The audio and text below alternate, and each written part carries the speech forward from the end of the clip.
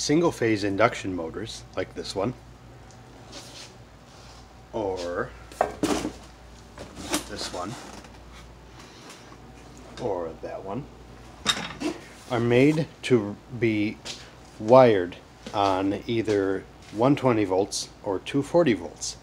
And most of the newer single-phase induction motors have a wiring diagram somewhere, sometimes underneath the motor terminal cover, other times on the rating plate itself, that allows you to hook up the wires in the correct manner.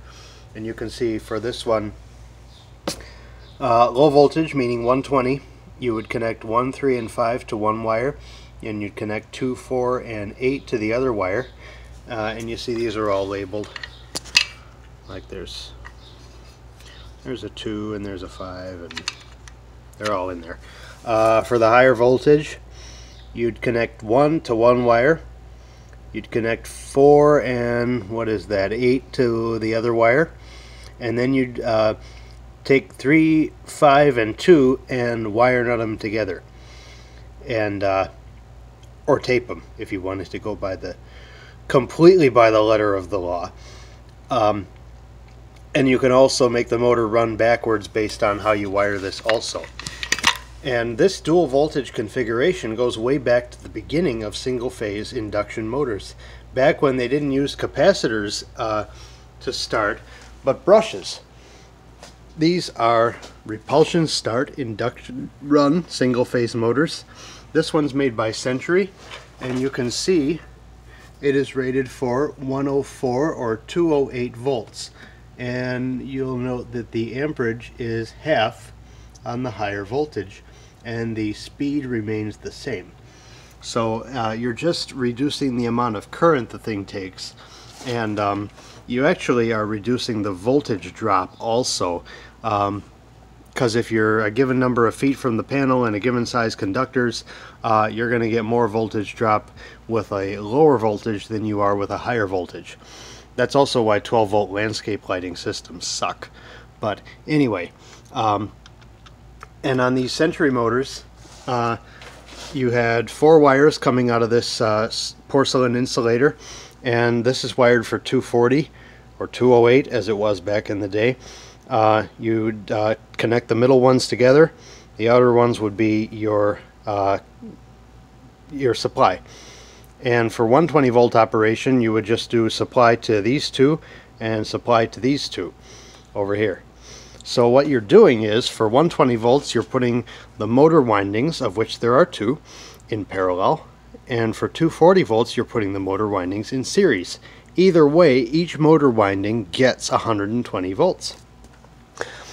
And the Century motors are easy enough to figure out. Here's another one.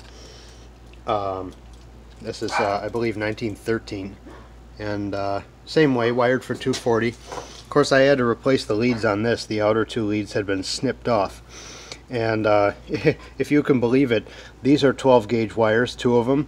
These are 12 gauge wires, 2 of them. What a difference modern insulation makes, huh?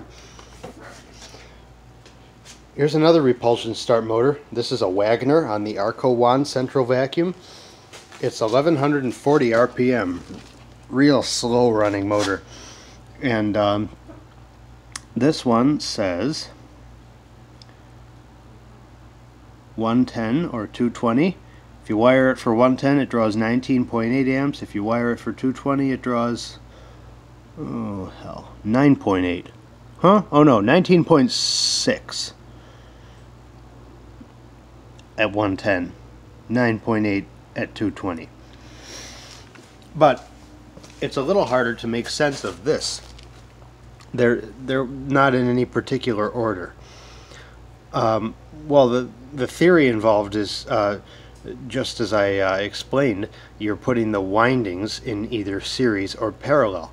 So all you have to do is figure out which leads go to one winding and which leads go to the other winding, and that's it.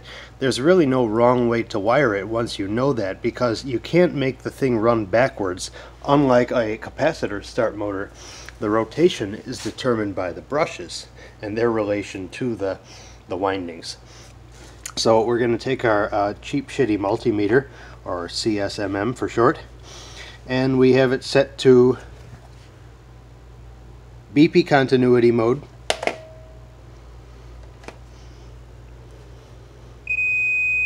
There we go. Okay, so we'll start with 1.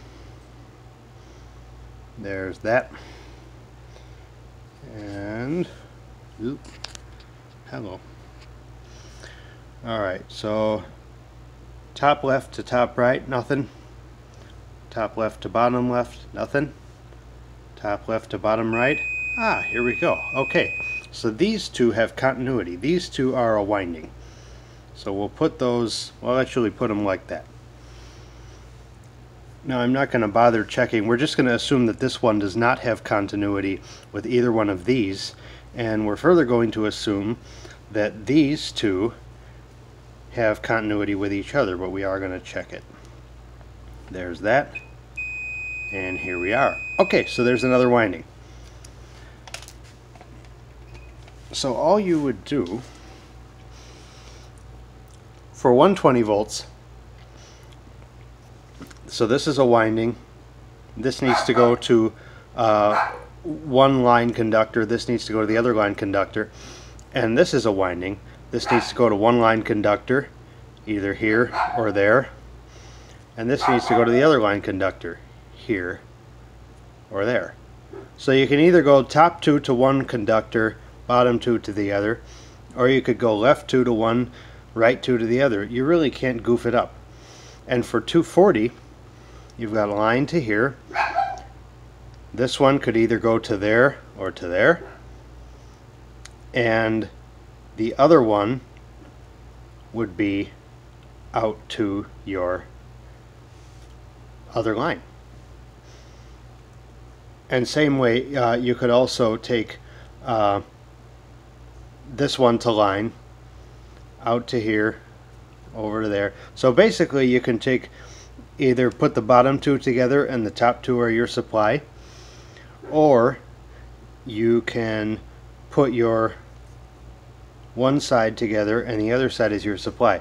This is nifty because even though nothing's labeled, you can't goof it up. And if you think you might have goofed it up, all you do is turn the motor on for a second. You jog the button, so to speak, and either the thing won't start at all, or it'll well, I guess you could trip the breaker, but it won't run backwards. If you've wired it for 220 and you plugged it into 110, all it'll do is take a real long time to get up to speed before the brushes kick out. But nice and easy. So of course I've got ring terminals on this, so to make the connections I like the industrial style where you use a bolt and a nut on each one. That would be your series connection, and these two go out to your power supply.